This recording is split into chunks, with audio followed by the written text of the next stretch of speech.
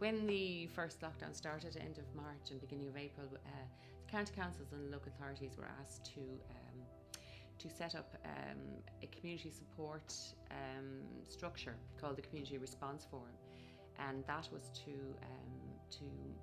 sort of coordinate and support the community efforts on the ground, and to put together, to put in place a community call helpline that people who were cocooning especially could ring and get supports, practical supports like having their shopping collected and delivered, or if they were feeling particularly isolated or needed reassurance or information, or if they needed their prescription collected or things like that. So that ran until the end of the first lockdown. The PPN were a partner they are a partner, in the Community Response Forum, and so they've been playing a really central part in all of this since it began. So County Wicklow PPN is a network for all community and voluntary groups in the county. It exists really for three main reasons. One is to provide a structure or a way in which the voice of the community can be heard and represented on county policy and decision making bodies. We support community groups through training and various other supports, and we provide a mechanism for a flow of information really from national and local bodies to community groups.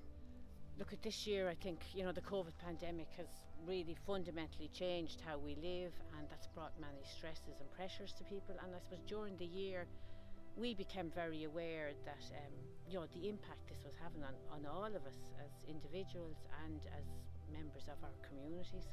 And I suppose ordinarily our training would be very practical, focused for groups around access and funding and the governance. But this year we felt, in response to those unprecedented developments, that this was an area of training that we wanted to provide support for people. We also had worked with community groups to develop a shared vision for their community wellbeing, and in that people highlighted the wish that our county and our people in our county are connected and have a good level of community and social support. So we really felt that we wanted to pull together something that would help to support people, to support themselves and to support others in their community. The voluntary effort in Wicklow, it's just, they're so passionate and compassionate and energetic, and I've been working in the community sector for 20 years or more, and it still has the potential to blow me away. And when COVID started, you really saw it, because the community sector just galvanised themselves to reach out and help the most vulnerable members in our community. But what we noticed, myself and Grania, our PPN support worker, was that these amazing volunteers, yes, they stepped up immediately to support their communities, but we could tell they were calling us more, they were chatting for longer. You could tell they were overwhelmed by the whole pandemic, and I suppose the truth of the matter is I don't think there's probably any person that hasn't felt a bit overwhelmed at some stage, and we kind of wanted to help them. We thought, these guys are firefighting and doing everything they can to reach out and help, but who's helping them? And we thought, we need to try and do something. So that's when we reached out to Avril, and we asked her, is there anything that we can do together that can support these wonderful volunteers to support the rest of their communities?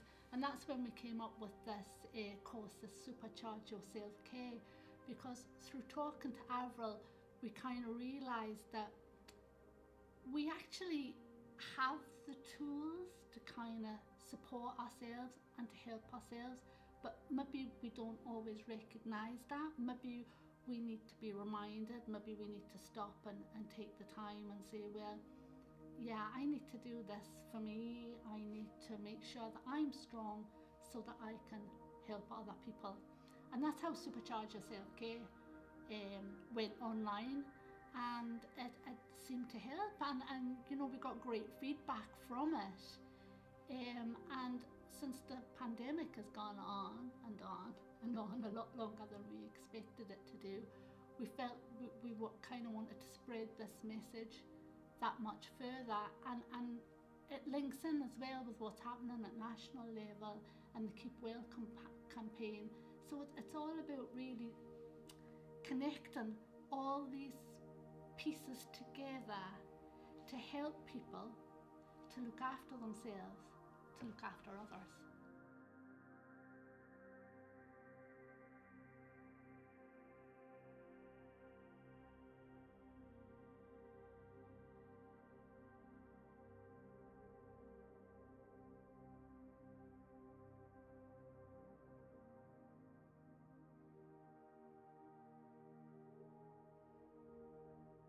So I touched in with Averil's course during the first lockdown, and I found it hugely beneficial. I suppose it can only take sometimes one thing or one thought to be placed in your mind to create a change. The one that had most impact for me was the word ruminate.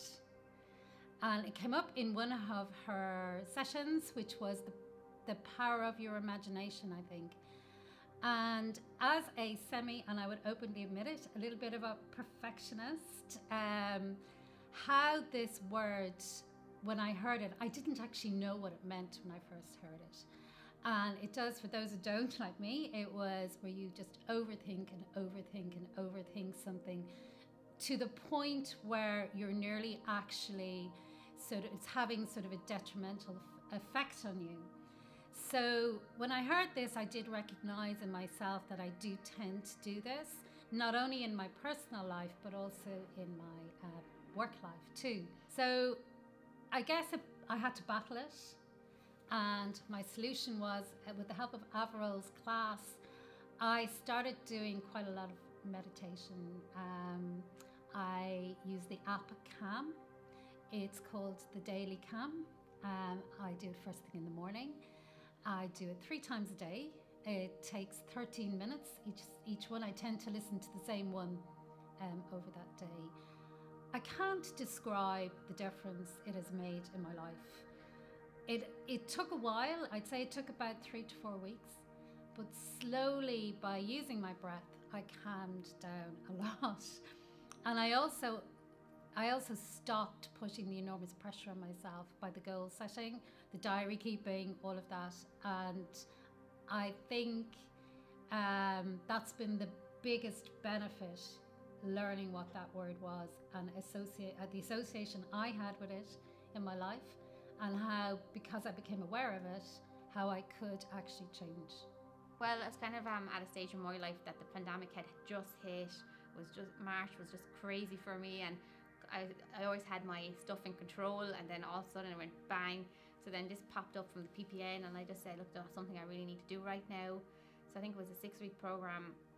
It was extremely beneficial to me. It really grounded me, and Avril had such a lovely way of putting the meaning across, and she made it so practical. Like, there wasn't a day that I went out of it that I didn't use something. Like, so in my work there was a lady who was very stressed, couldn't sleep, and lo and behold, the next week there was a whole big massive workshop on sleep. Like, and even for my own self, like, I wouldn't have realised how important sleep was. I have 3 young kids under 5, so I'm literally bang, bang, bang, bang, bang. I get 2-3 hours sleep, and even like, that session made me think, like, of course I'm not going to function that way because I'm not getting those sleeps. And even the way she explained how thought patterns when you lack of sleep, it was just so beneficial. And luckily now there was a lady I was working with who was able to come into that session with me and do it with Avril. So it was really, really beneficial to the 2 of us. But even, like, say, on my own personal life, then I had a sister who was getting married, and straight in October they were like, come on, hold on, you're going to let 50 people up. Then it was going to be 100, and I could just see her stress panic. And so I was told her about, Avril was telling us about a book, and you write your worries in your book, and you just, like she said, it's come through all the night. I keep thinking about stuff. So I just said, stop your thoughts, write it down, and say, this is not my time to worry. So I could actually see Avril every time I was using her techniques, like. And then also I have a little 5-year-old girl who's really stressful, really emotional. So Avril told us about the 7-11, where you breathe in for 7, out for 11. Like, so, like, everything, like, I'd still use in Avril's course, and like, this must be 4 or 5 months since. So basically, I got an email through from the Wicklow PPN about Avril's course, and that maybe it might be something I might be interested in. And it was running from, I think, the 17th of June was the first one. So I decided that I was going to I was going to give it a go. There was basically three to start with, and then the two we were going to decide on as we went on. So that was interesting. But that's how I heard about it through the Wicklow PPN. I found the anxiety module and sleep modules both really beneficial to me. They were both really good. Because there was good reflection on the material that was covered, and really good discussion on the material that was covered at the end of it. So I really enjoyed that. But it was very relatable. All of the different things that you could do, especially with the sleep, how much sleep, the relation to coffee and the things we do that are really bad for our sleep that we all probably know about. But we don't pay any attention to it. Well, Avril was great working with her on the course. The material was really extensive, and it was more technical than I thought it would be, which I found really interesting. So it wasn't wishy-washy or anything like that. It was very straight to the point, very clear cut, and everything was explained really well. And that really helped, and that's her kind of presenting style. So that was really enjoyable as well. Well, I've learned mostly about older people, because I'm in the same category myself. That there's an awful lot of isolation and loneliness, and I did take it upon myself when the first lockdown happened to ring people, and I think I was on the phone for about 2 weeks talking to people. So lately, I have been trying to keep up the connection. So what I have done recently is I've sent every group I know a Christmas card and wish them all the best, and let's hope that 2021 will be a better year for all of us. Now, whether it will or not, I don't know. Whether the vaccine will work, who knows. But you have to be positive as well. And as my husband has said to me, it is what it is. And we just need to get there. And older people also need to have to learn how to use IT. We need to be able to use computers, mobile phones, and I think that's a vital thing, because that is the future, and there's no use looking back. It's all in the future for all of us. So I got an iPad for my birthday, so I have to sit down now and learn how to, well, I know how to use it, but I have to have a look at it. It's a brand new thing.